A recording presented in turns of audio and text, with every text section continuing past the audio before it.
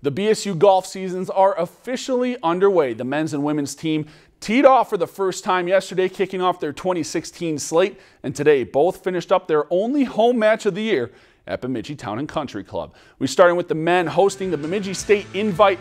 Par 4-12, BSU's Gabe Douglas putting for par, rolls it just past the hole. He would end up sinking the bogey putt, finishing tied for 21st with a day 2 8 over par 80. Moving on to the par 4-13, Will Check putting from birdie just off the green, misses the cup by mere inches as he rolls down past. He'd make his par putt though, finishing 1 over for the day and tying for 21st. And then par 3-14, senior Aaron Leintz with his second shot from the rough, rolls it within just feet of the hole. He would end up sinking the par putt, finishing 1 over on the day, tying for second over the 2 days. As the Beavers, they finish in second place behind Minot State, just 3 strokes behind them.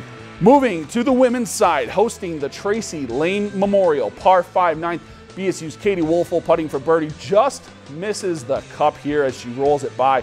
She'd tap in for par, finishing 10 over on the day. She'd finish 6th for the tournament.